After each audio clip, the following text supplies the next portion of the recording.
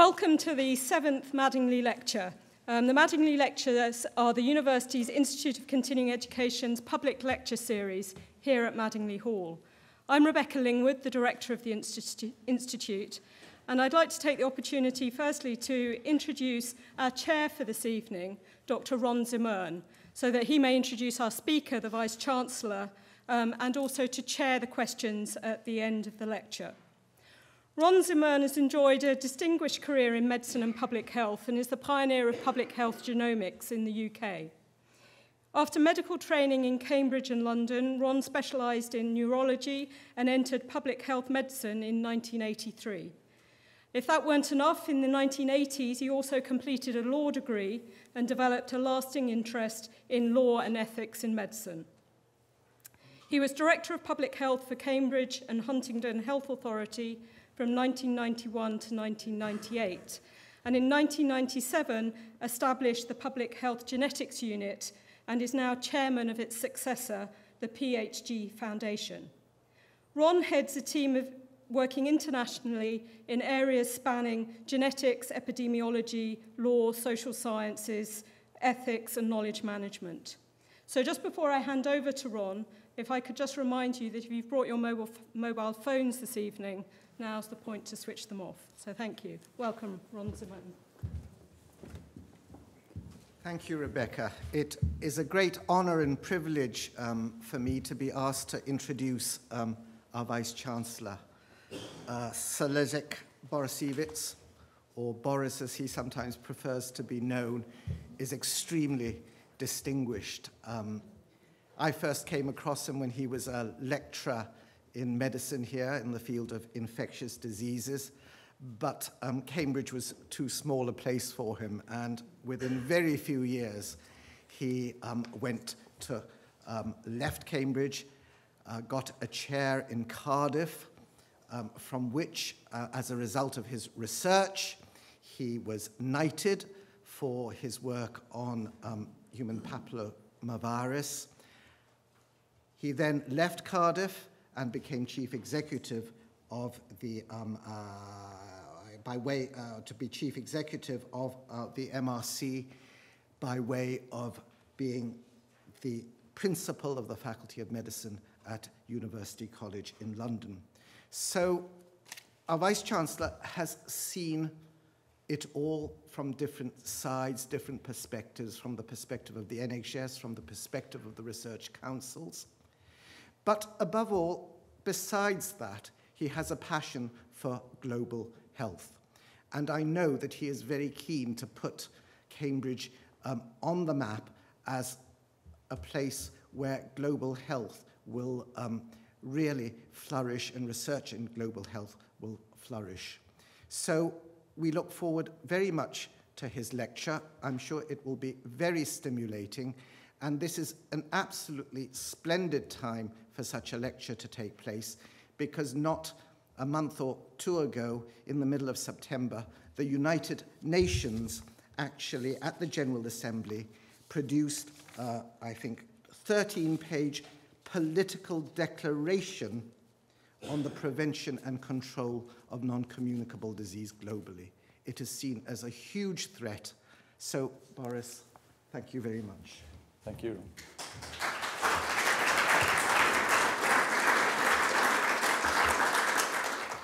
The challenges of global health. In the midst of life, there is death. And whatever doctors will do, that's where we're all going to end up. This is Peter Bruegel's view of the triumph of death, and it has been interpreted as a picture in two ways. It's a very allegorical setting which actually epitomizes what is actually often seen on nectarian funerary jars in ancient Greece. And it has been interpreted in one of two ways, in a typical Bruegel-esque way. Firstly, this is the consequence of climate change, i.e. the end of world as we know it, and that in essence all of mankind is being eradicated in the context of death. The only thing that's wrong with that interpretation, and this is a personal view, not an art historian's view, that's what the Prado Guide will tell you, is if that was the case, then why do we actually see all the grisly forms of demise of execution in the right-hand corner? What it does say is that life in the Middle Ages was short and rather brutish. And unfortunately, one of the ways in which that demise occurred is epitomized in the way that the figure of death in the bottom left-hand corner, as you look at it, is actually leading a plague cart. So in the face of all of these grisly ways in which you could meet your maker in the Middle Ages, plague carried a particular connotation, even in 1562, which is actually nearly 200 years after this particular event of plague in Europe. Now, the reason I pick this particular episode is it tells us that even in the Middle Ages, we were dealing with a global world. We talk about infectious diseases today as being something which can easily be transmitted through aeroplane travel. It took a bit longer, but if you have a damn good pathogen, it will be just as effective on a slower time scale in the plague that occurred in the middle of the 14th century. In essence, where we can mark the timings of the various elements, it certainly seemed to come via the Black Sea, spread across Marseille, actually there's that classical landing of the boat in the Provence regions, and you can see the cascades of plague that then moved northwards. And the further north it moved, the clues we get to the etiology is that it died down in the winter and flared up again in the summer, which actually is a cyclical reintroduction of rats into a variety of into a variety of environments. Failure to engage with a major infection has huge consequences. And the consequences of something like the Black Death and failure to deal with it have political consequences, even in 14th century Europe. Firstly, the major demographic change that happened in Europe. Hugely patchy. Take North Italian cities, mortality in Florence estimated to be 45 to 75% of the population, Venice 60%, Milan virtually unaffected. Come back to that in a second. Total estimate, I think, is between 20 to 70 million people in Europe perished during that particular episode. And in many parts of Europe, I think the population didn't recover to the same numbers till the middle of the 17th century. Huge impact. Secondly, it changed trade and commerce. So it changed the way the systems work. There was long-term depletion of rural populations because you needed the population in urban centers. And actually, many historians would argue that it was the beginning of the end of the feudal system. So whole political systems change on single events by a failure of adequate control. And if you didn't think the feudal system was important, just consider the dominance of the church. The Catholic Church, remember, was the dominant entity. The mentality that pervaded was that death or disease was a consequence of the ill life in which you'd led. There was a consequence that was linked between the two. And the church basically failed the role it set itself. It said, keep praying and you'll be all right. Actually, rats get into churches. But the church had a solution. And the first public health measure that was introduced was the flagellant movement. If you can't actually feel you're not doing enough, then stand there and chastise yourself. Not a very effective public health maneuver, but it was an effort at a public health intervention. Well, when that failed, of course, it set about blaming somebody else, because the first thing you can do if you're politically motivated is to find an alternative group. And of course, there followed the persecution of the Jews. 350 documented events by historians of where you had mass burnings, executions of Jewish populations. After all, they were the murderers of Christ. If we murder them, we'll probably be all right from the plague. Guess what? It didn't work. So another public health measure that you would have to say was not particularly effective. That sectarian violence left a marked stain, particularly when you consider the impact of this later in Central European movements, even hundreds of years later. The church hierarchy didn't remain with the affected. The popes locked themselves up in Avignon. The priests ran off to the priories. I mean, after all, these are supposed to be the equivalent of the medics at that time. They were supposed to tend to the sick. What happened is that public lost respect for closed orders, but open orders of friars were widely welcomed. Interestingly, the mortality of friars was equivalent to the population at about 40%. Closed orders was 15%. So maybe as a public health measure, the priests knew something the friars didn't: get out of the system. After the Black Death passed over, there was some recovery in the social position of the church. But according to many historians, Ziegler amongst them, it never achieved the same level of respect within society, and he has argued that this actually set up the framework within which the Reformation could thrive. Could be an exaggeration, could be an extrapolation, but an interesting perspective that a disease and failure to deal with a disease can destroy a society, can destroy the precepts on which that society is built, and can destroy the whole economic system. Can it happen today? Well, we don't know. I'll come to that in a second. Another public health measure, questionable whether this worked. This was the medic's personal protection that you've seen parodied, and if you go to Venice to the Carnevale, you will actually see it there today. But this beak was stuffed full of herbs, and the idea was that in some way you would avoid the death itself. I think what was probably more effective was that the doctor, you will notice, wearing this garb, and there were some real prescriptions as to this garb, didn't actually touch the patient. He touched them with that long stick. So physical examination wasn't a prerequisite of physicians of the Middle Ages. But some measures did work. And one of the things that is suggested that in Milan, why only 3 households fell ill with the plague, was as soon as they were identified, they were walled off as a whole family in their houses. Maybe that might do with foot and mouth disease in the United Kingdom. I don't think it'd be acceptable. But what then happened was we began to develop the concept of pest houses to isolate individuals with the plague. Didn't totally work because, of course, we now know there's an animal vector involved. And then there was the other measure, which was a pretty final measure. That's the standard handcart that you were carted away on, and the archaeological remains of pest pits that you had around Europe.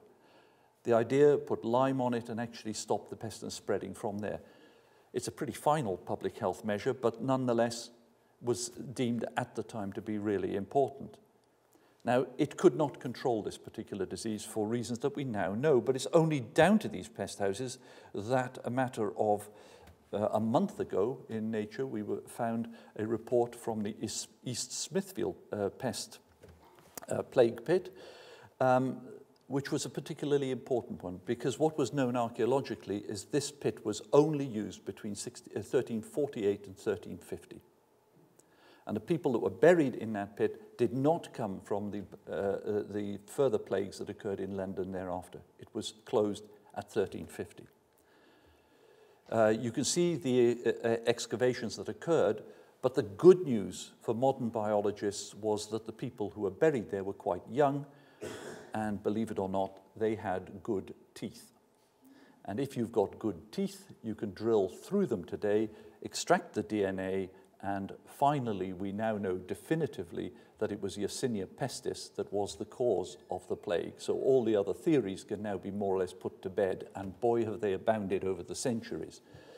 The isolation of this is particularly important. It's been sequenced, and we now know that those sequences represent a divergence in Yersinia pestis that occurred about that time, when it's extrapolated backwards by Bayesian methods to somewhere between 1311 to 1347 that it actually occurred. But the beautiful thing for those interested in the impact of medicine on history was it now does not explain the Great Plague of Justinian in the 6th century, because All the divergent strains of Yersinia pestis came from that archetypal breakdown. All the strains that are known to infect man occurred subsequent to this date. That's the paradigm. And therefore, we have no idea what the Justinian plague was caused by. Those of you who are interested in early Byzantine history will, of course, know that the Justinian plague was probably the ultimate cause of the fall of the Roman Empire coming from the east, and that remains a mystery. So with one mystery solved, another one arises. But Yersinia may not be the organism responsible. So fascinating. Today, does it happen? That's 2003. 20 million dead, 42 million more infected, 15,000 newly infected cases each day, reduction in lifespan. Don't believe it? This is the impact of HIV on the projected population structure of South Africa in 2020. You can compare the pyramid, which is the actual projected growth population pyramid, in green, as to where it would have been in blue if it hadn't been for the advent of HIV. So modern plagues still have the capacity to change the demography and potentially change the nature of responses thereafter. Let me turn to a different painter, Edward Munch.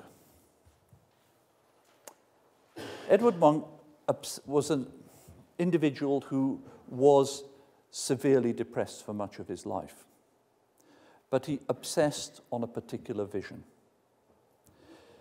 At the age of 15, he witnessed the death of his sister. And if you are interested in this particular picture, which is in the National Gallery, I can tell you there are 6 other versions he painted in his life. There are at least 27 different lithographs of the same scene. He also painted his mother at the dying chamber of his sister, and she died almost certainly of consumption. You can actually see in this picture he depicts something which many of us who've witnessed individuals who suffer from consumption, that pallid, waxy color that you actually see on the skin of somebody in the last throes of tuberculosis. You can palpably feel the grief of the parent, and at the same time, you can see in the lower right-hand corner a lurid pink mixture, probably completely ineffective in the management of the disease, yet the faith that the two of them are placing in is completely ineffective medication. It's a scene that leaves you really wondering how common this was. This is the average mortality in London from 1847 to 1850, taken from all of the local public health reports. Where postmortems and other methods of ascertainment occurred, from the known causes of death, tuberculosis was carrying off 16% of all known causes of death. Forget the other infectious diseases. It's huge. Yet, the epidemic of tuberculosis was past its peak. In reality, tuberculosis was probably at its highest at about the time of Jenner at the turn of the 19th century. In those rural, idyllic scenes of Constable was where tuberculosis was at the highest, not in Blake's dark satanic mills at all. The interesting thing about tuberculosis is, of course, that we have studied it and looked at it for a long time. And here on a logarithmic scale, you can see tuberculosis mortality rates from 1900 to 1995 in a variety of countries. And I just want to focus a little on this chart and what it actually tells us. Firstly, it tells us any social upheaval will result in increased rates. These are, in these countries, the impact of the 2 world wars. There's no doubting that that was important. So anything which actually causes a problem in the environment, an upheaval in nutrition, will actually cause a rise in tuberculosis rates, and that is repeated time and time again today. Secondly, screening was introduced as X-ray screening through this period. Every time we hear a case of tuberculosis, what do we hear on the media? Let's reintroduce X-ray screening for everybody who comes in through the airport. Well, Archie Cochrane would have had something to say about it. Garbage, complete and utter waste of time. They tried it for the best part of 50 years, and a study, dare I say, from Cardiff in 1948 finally nailed this particular one, that it's of no value whatsoever in overall prevention once the prevalence drops below about 3% of the population. Waste of time. But publicly, very visible, and quite liked by the public, because you can actually spot them coming in, can't you? You can do something about it. Then there was the BCG vaccination program of UNICEF and WHO. Every child was to get BCG. This was a prevention for tuberculosis. Look at where those arrows are located. Don't you think the trend in tuberculosis deaths was already falling long before the UNICEF and WHO programs were introduced? Hailed as a huge success at the time, actually no evidence whatsoever that the program did anything to control what was already a falling trend, and probably due to far better nutrition and other interventions on a far more global scale than a BCG vaccination program. What happens now when we get a case? Oh, bring back BCG. Why don't we have this in schools? Nobody wants to look at where the evidence actually points. But the threat of tuberculosis is very real. You will see these are the estimated TB incidence rates by country, but you will also see that it is geographically restricted to many areas. But partial treatment, poor treatment, and the spread of resistance is now rampant. And this drug-resistant tuberculosis is not largely a problem of Africa. It's a problem of the former Soviet Union, of particularly the Baltic states, where it is now receding, where, for a variety of reasons, this appears to spread. This particular study, to me, is one of the seminal studies that were being carried out using modern methodology, where in cases in South Africa, what we found was it was not under treatment, but almost certainly reinfection with the XDR tuberculosis that was the primary cause. In other words, we're dealing with a different type of infection, not just poor treatment. Poor treatment might have allowed that infection to start, but in the right environment, this bug will spread just as effectively as other forms of tuberculosis. And the treatment options are XDR, we're back to surgery, collapsing the lung, actually doing exactly what would have been done at 1900 or in 1847 as things that were thought to be effective. The drugs are not particularly effective. So we learned very few lessons. We have public policy. We need to control tuberculosis. It's still there. It's still with us and causing problems. Drug resistance has appeared.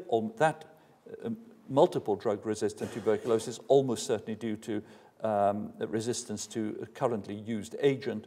But the very drug-resistant, we haven't got any effective intervention today. And I'm afraid what we require is a vaccine.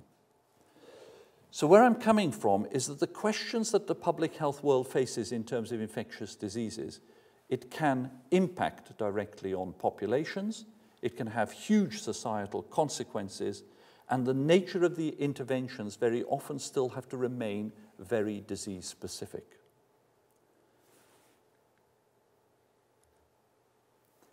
Let's move on a little now to consider the changing face of global health. I focused on two infectious diseases. I've shown you how those will actually vary geographically, and I hope I've shown you how the threat of spread can still produce a global impact. But I now want to turn to the changing healthcare problems. This is data from Srinath Reddy on the estimated mortality in India from selected causes in 2004. If you're planning the future health of the world, would you focus on infectious and parasitic diseases? This is data in 2004. Well, let's exclude that group. That's trauma and pregnancy. There are ways of trying to reduce the mortality from those causes, but they're not directly going to be impacted on in the medical world. These have got nothing to do with infectious diseases. And if you add them up, by 2004, far from the widely held view that the WHO was promoting at the time, actually focus on HIV, malaria, and tuberculosis, already the coin had flipped in that the non-communicable diseases are, even in a country like India, far more important than deaths from infectious diseases. And I feel quite confident, as somebody who specialized in infectious diseases, I can say that without my colleagues howling me down. What are the really attributable factors associated with mortality in India? High blood pressure, suboptimal blood glucose control, low fruit and vegetable intake, tobacco use, high cholesterol, indoor smoke from solid fuels. Thankfully, that isn't one that we've got, but is a very important cause of chronic lung disease, physical inactivity, overweight and obesity, and alcohol use. Oh gosh, I'm talking about India. I could be talking about North London. The projected deaths and burden of disease in India are really even more telling. These are the deaths as you would expect in 2030. The total burden of infectious disease in a country such as India is going to be there. This is the burden of disease in that population that it faces in 2030. So in planning a global health campaign, dare I say, the impact of infectious diseases will recede. It will always be a risk because of the changing nature of the organism, but the world has got to focus on this problem.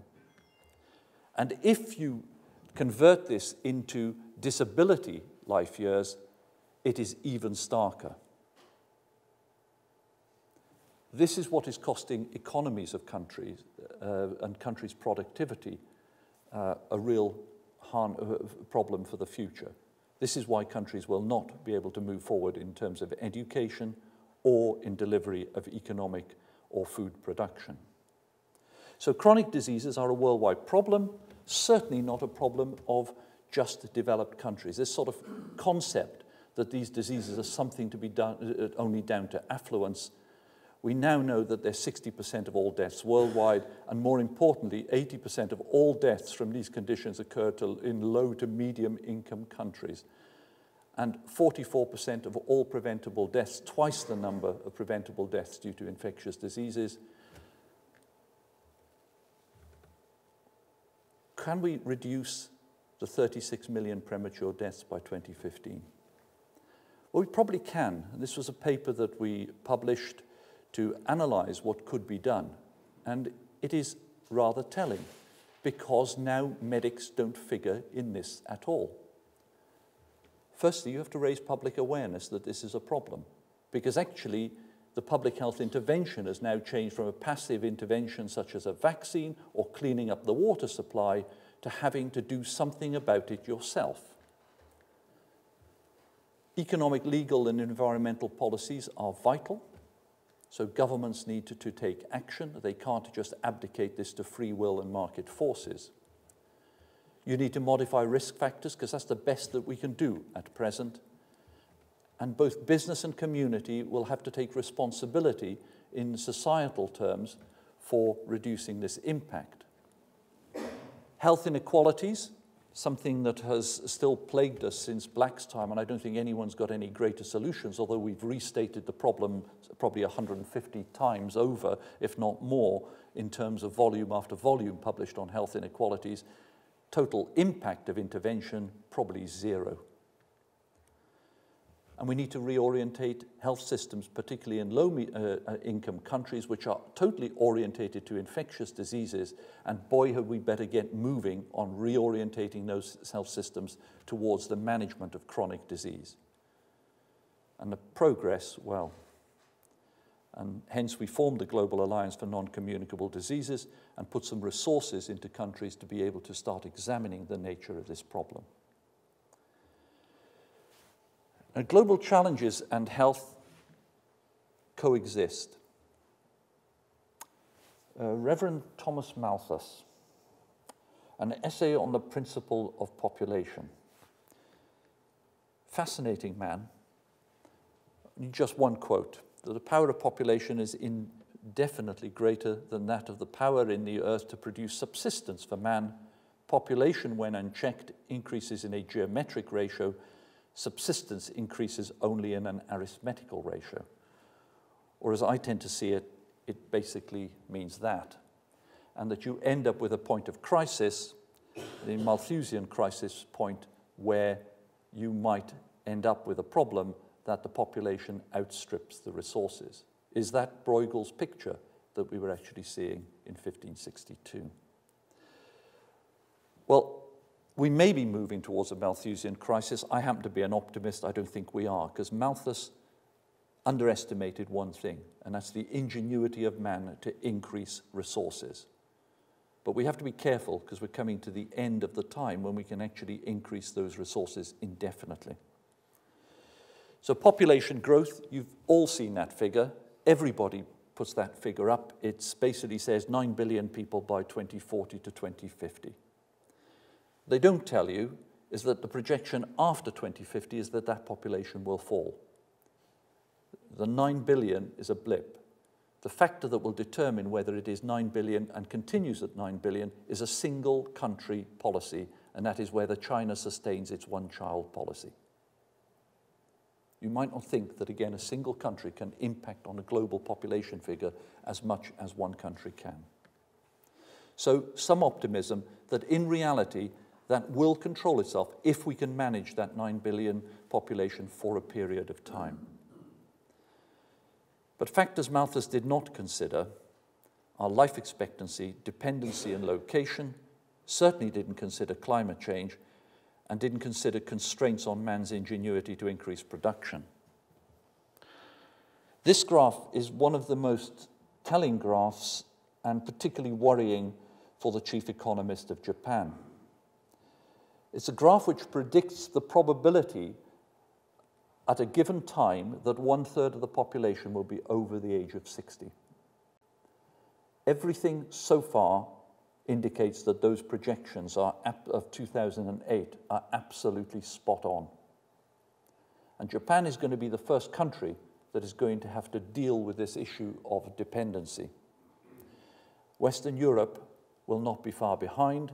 England will be there first. Scotland will be there sometime thereafter, largely because the way they eat Mars bars is actually very effectively taking the edge off the top end of the population. Urbanization is also changing. We need increased productivity from the rural environment. This is what low-income countries and less developed regions are going to experience. What we're seeing is a substantial movement into large urban cities. So far, we think Shanghai is big. Just think what it's going to look like when Shanghai and Beijing actually merge into one suburbia. We worry about Southeast England being overpopulated and already beginning to look like Holland. Just imagine when that extends to Birmingham and beyond.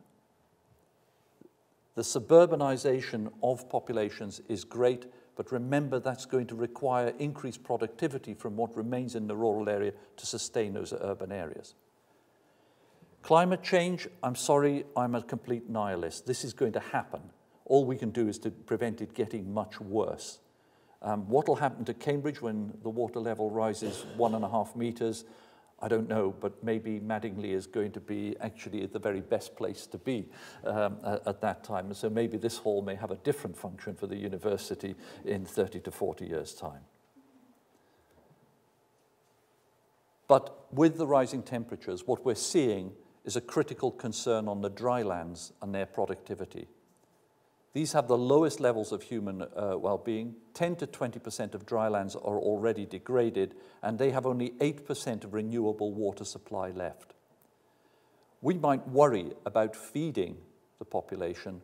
The crisis with fresh water and potable water supplies is going to hit us long before that will. And our Earth is shrinking. This is how good agriculture has actually become. And this slide, I think, is one of the best slides NERC has ever produced. What it basically tells us is how many hectares of land per person were available from 1900 to 2050. And we are continually increasing the productivity through better agricultural systems, through better innovation, than was actually being achieved in 1900 on all those hectares. Again, please remember the idyllic vision of the Constable village and the hay fields and all the rest of it that we all want to aspire to and retire to, and everything else was the place where tuberculosis was rife and was inefficient in any form of food production. It's not as idyllic as it's painted in the pictures. But this is a real challenge. How do you maintain productivity? And if I really want to worry you further, and goodness me, you should be getting really depressed by now, we are struggling to keep up. These are figures taken from The Economist, an excellent book on the 9 billion people question that they actually put forward. Basically what we're seeing is these are now looking at the rate of growth. These are not numbers that are looking at absolute growth, they're looking at the rate of growth, in other words, the acceleration of growth. The world population, in contrast to those numbers, is actually slowing. But the rate of growth of wheat production, which was at around 3% per annum from 1961 to 1990, has now slowed. We're not getting the enhanced yields that are going to be necessary to feed 9 billion people from the standard staples that we rely on today. And if you think that this doesn't really matter, then look at the commodity price index for food in The Economist. Now, we all know that that sudden rise from 2007 to 8 was the introduction, was the presence in wheat of a single, suddenly susceptible rust that infected wheat and therefore reduced productivity. That's the spike. What should worry all of us is that the underlying trend of the commodity food price index has been rising quite steadily. Okay, it seems to be spiking again. Wheat as a crop is amazing. An octoploid crop that in essence has been resistant to everything since Mesopotamian times and has fed the world. It's a complete miracle that this crop has not been infected by every pathogen known in the plant kingdom, and yet it's sustained us extremely well. It's also a very difficult crop to manipulate because of the octoploid genome. Is this going to be the solution? I often show this slide and ask, what do you see? And somebody will say, tomato. I see a new vaccine delivery system.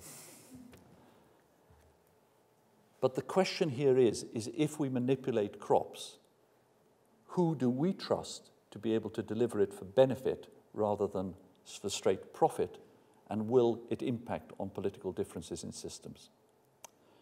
So lastly, I want to turn to the development of healthcare systems.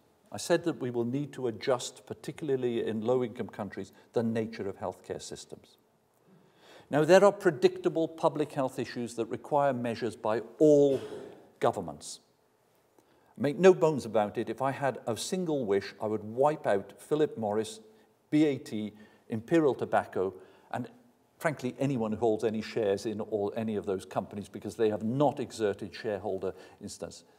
They are peddling nothing but death and toxins. There is no benefit to tobacco in any shape or form to anyone anywhere in the world.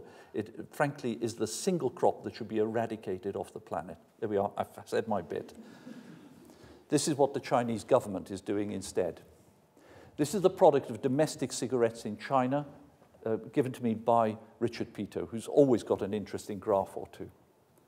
That's what's happened to the Chinese tobacco industry when they know full well, right back in 1954, what the long-term consequences of cigarette consumption by their population is going to do. The latest adverts in China, Chinese tobacco is safer than American tobacco. How many times, Ron, have we heard that in the public health domain? These projections that Richard has been calculating, if you look at tobacco smoking in different years here for Chinese men as to how many the average number of cigarettes consumed per individual or per man in the Chinese column per day actually is. The consequence is that 40 years after the US increase, China is going to experience the same increase. In 1990, 33% of all deaths in the United States could be attributed in whole or in part to cigarette smoking. It's now fallen quite dramatically. China, that number will hit 33% in 2030. Almost as predictable as night follows day. Can something be done about it? Simple. This is France. Cigarette consumption rising into the 1990s, together with consequences in lung cancer. That's the cigarette consumption in France per adult per day. They'd still like to smoke in France. When prices were raised by taxation, you can see what happened to cigarette consumption. Don't tell me that governments can't do something about it if they have a will to actually change behavior. Now, improved delivery of healthcare does impact on disease. There are several fallacies which say you can't make a significant difference. This data, again, comes from the Oxford group, which actually looks at this quite dramatic fall in the death rate per 100,000 women from breast cancer. We're often told you need some sort of public health measure. There isn't a single discovery that has occurred in breast cancer research that would have accounted for that fall. The reason that fall has occurred was because what we've learned is to deliver healthcare better in breast cancer and increasing patient demand from women that actually they will not get involved in a postcode lottery. The problem is when we know things like that work, we're not investing in those because we want to get into fancier and fancier methods of treatment. And that's the challenge for public health of today. Can you deliver something that is effective?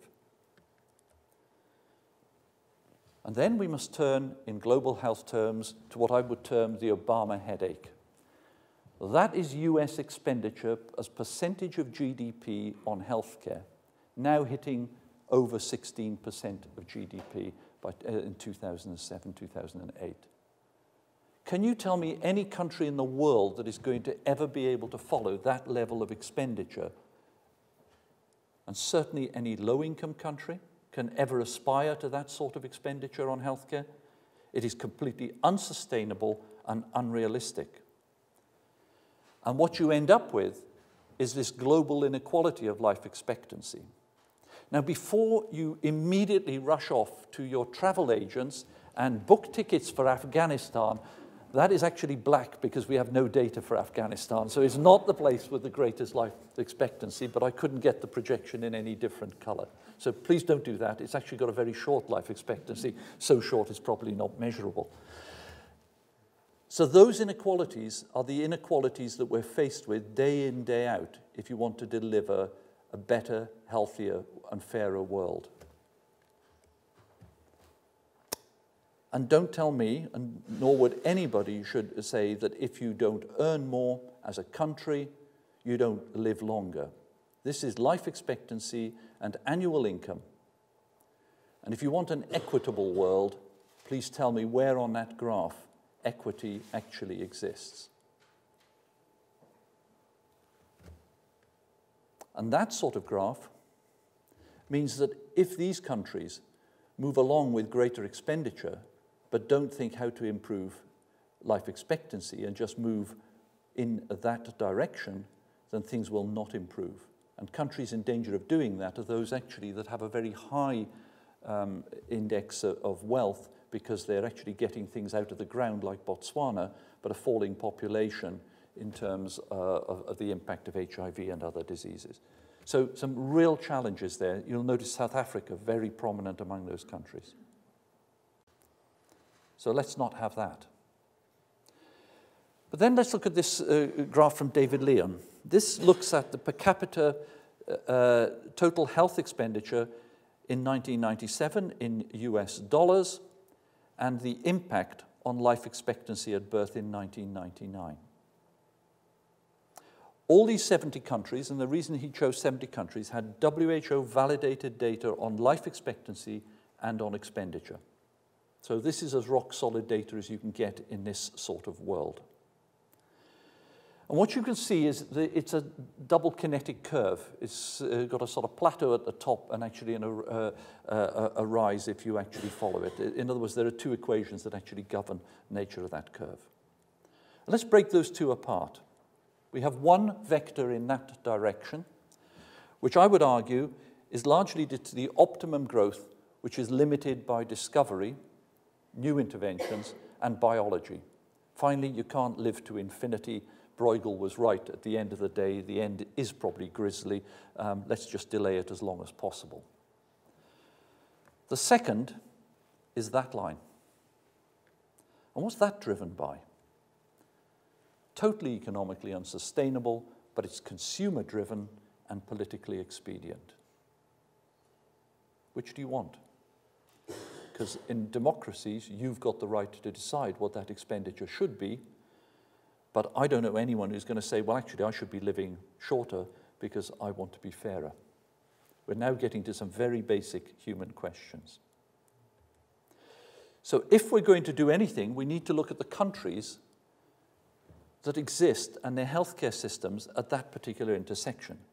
Now, I love showing this slide to Americans because when you ask them which two countries are really on the cusp, the two really bother them. Because one of them is Singapore, and the other one is actually to say Cuba, which they do not like to hear in particular, that it's doing just as well as the United States at a fraction of the cost of healthcare. So why do these countries at this point of inflection do so well? What are the characteristics of healthcare in countries at the cusp? And those countries have certain characteristics that I would conclude are as follows. These are my conclusions, and I think many better authorities than I am would be able to speak differently. They are characterized by measures where public health interventions absolutely dominate, not healthcare provision interventions. Secondly, it's variable, but in some of the countries, good evidence-based intervention is what is implemented because there are limited resources. And thirdly, they're kind of rationed from the top because in those countries, the most modern interventions are frequently unavailable. And it just shows us some of those modern interventions on a population, not on an individual patient basis, are not that important. The demand is limited by cost or availability, but the position is inherently unstable. They're at that point, but frankly, they're like a molecule in space. They're going to move either left or right, but the one thing they're not going to do is to remain static. So the position is not something that is a position of equilibrium or balance. So in coming to draw some conclusions from what I've been saying tonight, what are the drivers for the future? I would put it to you that the recognition and the importance for global health is understanding the changing nature of human disease. Secondly, we have to understand that the environment and the populations are also changing. And these populations will need to be served in relationship to healthcare, but tough decisions will have to be taken as to what that healthcare will be, and somebody has got to make those decisions. Thirdly, the wider context of healthcare has to be seen in the context of major global challenges that we will face in the next 30, 40 years. Population rise, climate change, all of these will impact, and food supply. My own view is that improvement in global health is going to be largely dependent on a system that's based entirely on prevention for many countries. I would wish to be able to say that you could introduce radiotherapy in Uganda to treat all of the cancers that are there. You can't. And therefore, you've got to try to go for the best preventative strategies that you can. And I think it is going to be very important that a strong public health perspective is brought to bear so that most effective use is made of every dollar that is available for the better delivery of healthcare. I think it is going to be dependent on the provision of services by disciplines other than healthcare. Healthcare is going to take its place in the complete panoply of everything from security to other issues that face particularly finance ministries. My own view is that there is a place for technology, but the technology has to be adaptive and has to be affordable in those countries for which it is intended. And the good news for me here is every time I go into an engineering department, I increasingly see engineers who are really interested in using the simplest forms of technology for the future. They no longer are very proud of the fastest Formula One car or something of that sort that used to pervade, certainly when I first started looking at engineering departments. I think that really is good news.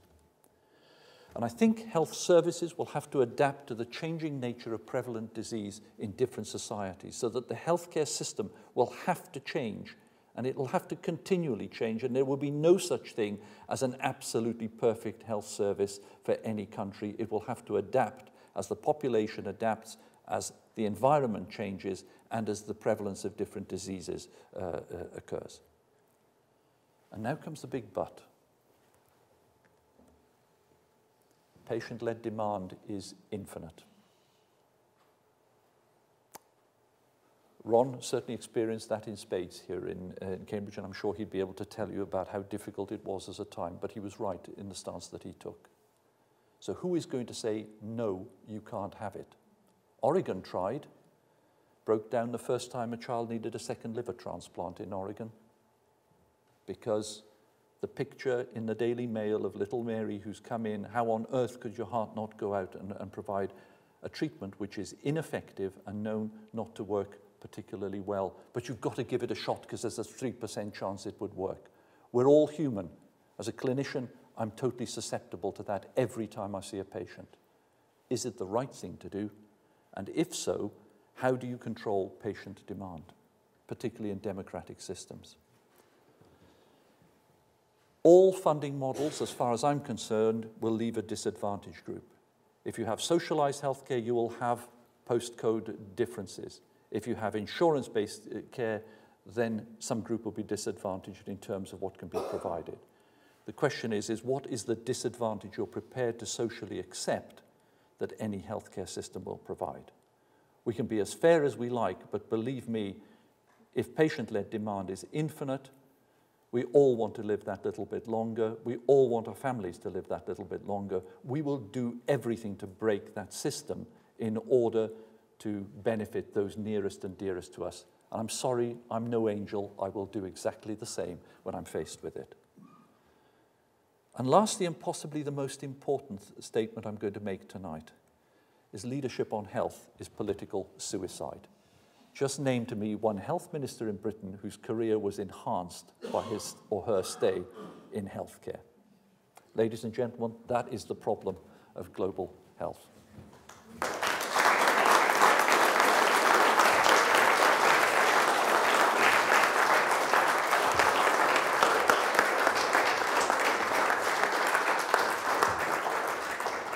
Well, Vice-Chancellor, thank you very much. A fascinating talk and open to questions. Thank you very much. Most interesting, fascinating. I'm Jeremy Nuns, and I'd like to ask you, if you had $1 billion, would you spend it on research into AIDS cures, or would you spend it on public sanitation and better water supplies? No-brainer for me, public sanitation and water supply. Do you know the scale of public sanitation that would be needed by 2050? I come from a city called Cardiff, population of 350,000. You will have to provide in 2040, and I say you because I probably won't be there, a sanitation system for the equivalent of the population of the city of Cardiff every working day of the year in order just to deal with human waste by 2040 to 2050. So I'm afraid $1 billion ain't going to go very far, but if I had it, that's what it should be spent on. A couple of years ago, The Lancet published quite a critical review of the Bill and Melinda Gates Foundation and the way they spend money. I mean, they have become a major driver for particularly research around global health. I just wondered if you had a view about the way in which they've engaged or not engaged with people in the direction they've taken. Okay. I'm actually quite a fan of what Bill and Melinda Gates have done. They've done two things.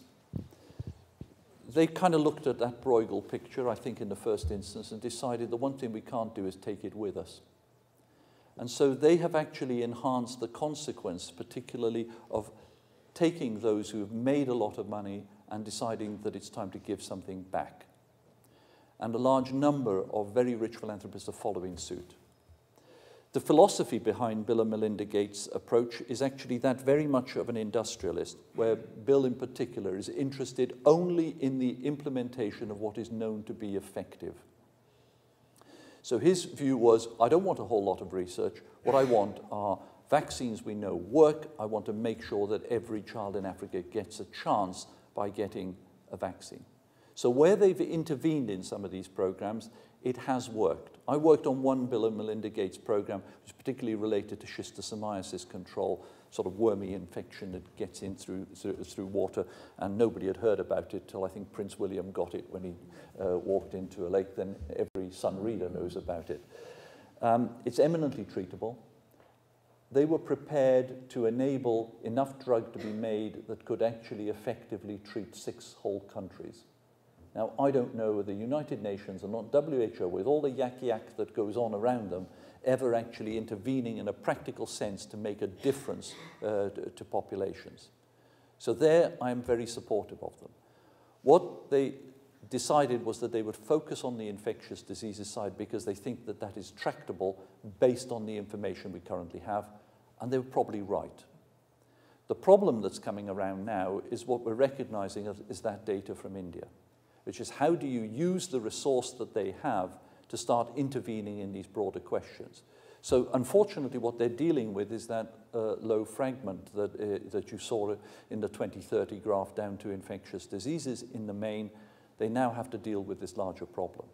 And the problem that they're now encountering, and they're beginning to split some of the monies that are going to be available to start looking at, for example, how do you deal with microloan systems, and will this actually help improve health in general? Far bigger challenge, far more expensive as to what you're likely to be able to achieve than the delivery of a vaccine program. HIV needs to be dealt with. Too many young people are dying, too many dependents are being left as a result. So yeah, I'm delighted that they're prepared to put their money that way. You won't convince them to put it into sanitation and public health because their view is that is what the governments of those countries should be spending money on, not on AK-47s. Unfortunately, it's not a fair world. So I actually laud them for doing their bit with the resources available to them. I laud them that they actually are trying, which is a lot more than many other agencies around the world are. Are they getting it right? Well, if they get it 20% right, maybe there'll be a 20% improvement in some areas, and that will still be a big public health intervention. And nobody else has tried it on this scale, so worth a shot. I'm interested in the political suicide. We don't seem to have much to thank politicians for at the moment. I was interested in your point about prevention rather than cure and the potential impacts on the proportion of GDP that you need to spend. Presumably, if we can persuade politicians we're not infantile, there must be a graph which shows at some point that investment in prevention, public health education, and so on is a benefit and helps us reduce the cost of healthcare. Yeah. And I suppose I asked the question partly because one of the things that the coalition government has done has laid huge cuts into public health education campaigns. Yeah, I think there are some very serious issues here. And there are 2 problems that I think the politician faces. Firstly, you can take the whole thing in the round, the health of the United Kingdom, and then you get bright people such as many of we got here in Cambridge, and they will draw out what it is that you should actually be able to deliver. And public health, in fairness to this administration, I'm not exactly complimentary on many things, but they have identified that public health is a major underfunded area in Britain that actually needs a bigger investment. As always with politicians, they haven't actually told us where that money is going to come from. And they're then moving money from other resources within healthcare, but again, they're not telling us on what basis that's happening, and they're allowing localism to flourish. In other words, anyone can make their own mind up as to what that money should be spent on. You know, should you spend it on Alzheimer's care in the community, or should you actually spend it on other more acute interventions? And there, I've got a serious problem with them. Where I begin to feel sorry for politicians, and I genuinely do, because in Britain, whatever people may think of politicians in relationship to the various scandals that have pervaded Paragraph, most people in Britain enter politics, whatever their political ilk, because they genuinely want to try and do some good to society. Maybe that's still a naive view of politician, but I think they start off from the right premise. The problem comes for that politician when you're suddenly faced with the individual case that as clinicians we very often are. Maybe as clinicians we're also in a position we can make some judgments at the level of individual care and at what point you begin to withdraw treatment. It is very difficult, particularly when it comes down to an individual case and a politician is faced with why is my daughter, son or whatever being deprived X or Y. And it's very easy for them when, as the Americans say, the rubber hits the road, that they make the decision, of course I've got to care for that particular individual in my area, and society will laud them for doing so. Believe me, the Daily Mail will certainly say, what a wonderful person to be doing that. For me to stand up and say, you're wrong, you're totally fundamentally wrong in doing that, isn't going to go down well. And that therefore we're faced in a situation where there is an alliance, if you like, between the public demand for better care, particularly when it affects them as a group, without thinking of the population as a whole and how best to invest the resources that we've got, and a politician who in a democratic system is going to have to face that electorate in 4 years' time. I can't castigate them for being human, because that's all they're being. The problem is somewhere in this tangle, we have to disentangle this if we're going to get a cost-effective system. And you can see what that graph of the Obama expenditure on GDP, where it's heading. And what are you going to do? Spend 30% of GDP? 40%? Where does this stop? The demand is infinite. And yet it's difficult to see who is going to be able to take that decision. And what I meant by political suicide is exactly what I said. Give me the name of one Minister of Health in Britain whose political career was enhanced by a period in the health service. Every one of them ended in demise. Hello, Lisa Jardine-Wright from the Cavendish Laboratory. I wondered if you could perhaps comment on my naive view is that all of these things are very intricately linked, so nutrition based on amount of population, etc. And we've talked about treating a population in whatever form, but could you comment on whether we can control population growth and how that may feed back into the system and perhaps reduce some of the costs and improve nutrition, supply, demand, etc.? Okay, you can take this in one of two ways. You can take it in the way that Malthus and Darwin actually, and those who actually invented poorhouses in Britain took this in the 19th century. You remember the design, if you look historically, the design of a poorhouse was actually that you separated men and women, boys and girls, because actually you didn't want this underclass breeding. This is where eugenics began to come in. So I don't think that is actually either socially acceptable or can be driven.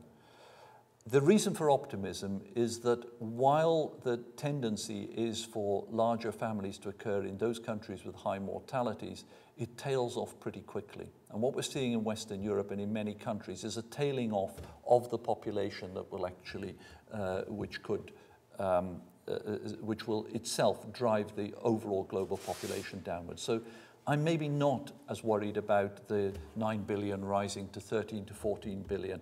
Frankly, if that happens, as somebody in infectious diseases, I can predict you'll get a plague of one sort or another, and that will carry off the 1/3 of the population and get you reset the thermostat. What will happen, though, that you do have to be very careful of, is that you don't inadvertently change the nature by what, for example, is happening in Shanghai today, that whilst China is promoting a one-child family, already Shanghai is saying, but we won't have the workforce to be able to sustain the dependency in our system. So therefore, under particular political decisions that can be made, we can give you an exemption and you can have 2 children or 3 children.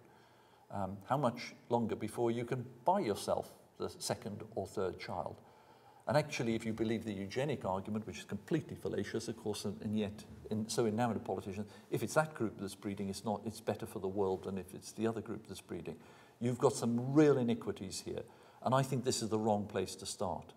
From my point of view, if you can provide adequate health care reduce maternal and childhood mortality. There will be a natural reduction in the population growth rates. And you can see that growth rate is actually falling quite substantially in terms of world growth already. What you can't then have is a situation where you try and, in some artificial way, to limit it either through legal or other constraints on individuals. So I do believe in individual freedom, and I would start the argument the other way. What can we do to prevent that Malthusian crisis by increasing the productivity still further and the adaptation of technology such that we can deal with the peak and then after that allow the situation to come to a different equilibrium. So no, I'm not a great fan of going headlong into population control. David Marks. In one of your graphs, you showed the aging population of the world, and you pointed out that China had a severely aging population. And a few graphs later, you showed, with some concern, the rise in smoking in China. And you were critical of that. That seems to be almost a solution to their problem. Yeah. Really raises the question I want to ask is, do you foresee a situation in which it could be justifiable for a limit on the treatment of the aging part of the population? I can answer that in two ways. I can see that somebody will try that sooner or later. Do I think it would be acceptable in any circumstances? Sorry, as a clinician, the answer is a fundamental and absolute no from my point of view. I just find that morally repugnant to me. However, if I can finish on a lighter note, just think of this particular context. Maybe I've castigated Philip Morris and Imperial Tobacco too much. If we all took up smoking at the age of 55, smoked 20 a day, we'd be paying a lot of tax to government. Many of us would die before we reach 70. The reduction on the pensions demand would be fantastic, and the dependency rates would fall dramatically. Maybe smoking is the most socially acceptable thing to do. Well, on that note, thank you very much.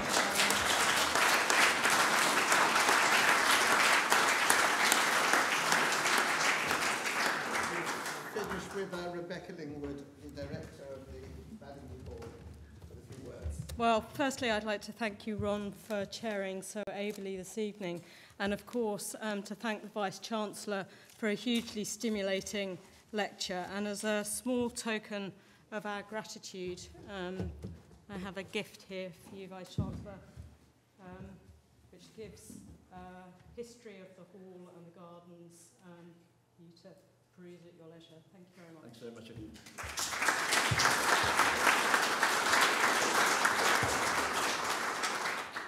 So it goes without saying, of course, that events such as these don't happen on their own. So I'd like to extend my thanks to my colleagues, without whom we wouldn't be here this evening.